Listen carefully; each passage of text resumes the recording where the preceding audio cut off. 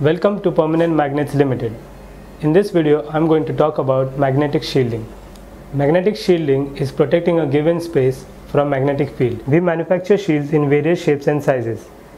These shields are called as U-shields. And these are deep drawn cans. And this is a folded shield. These shields are usually made from nickel iron alloys. Nickel iron alloys are distinguished by the percentage of nickel content. They usually come in three grades: 36%, 48% and 80% nickel iron. This is an experimental test setup for detecting the magnetic field. This is a Gauss meter. This is a Hall probe.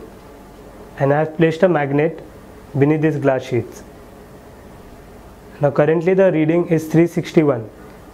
361 Gauss is the flux density being measured by the Hall probe.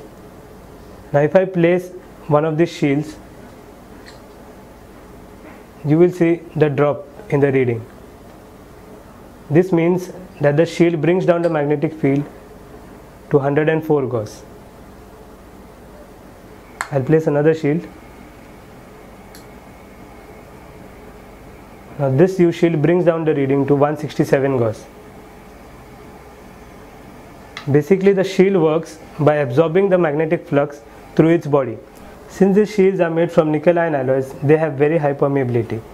Now, permeability is the ability of a material to conduct magnetic flux.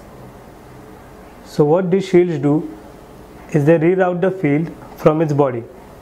That is, in the space, it wouldn't let the magnetic flux to flow, and it gives it an alternate path.